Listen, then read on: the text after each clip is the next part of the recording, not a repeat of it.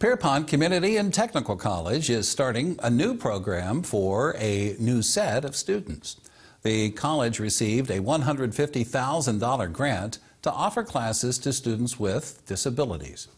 Select students will take basic math, communication classes to prepare them for jobs upon course completion.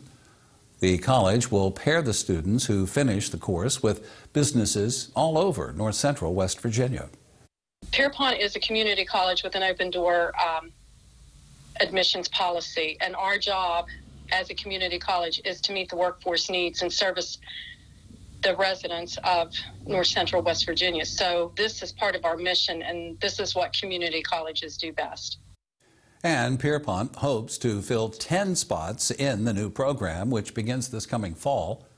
Application information can be found at our website, wboy.com.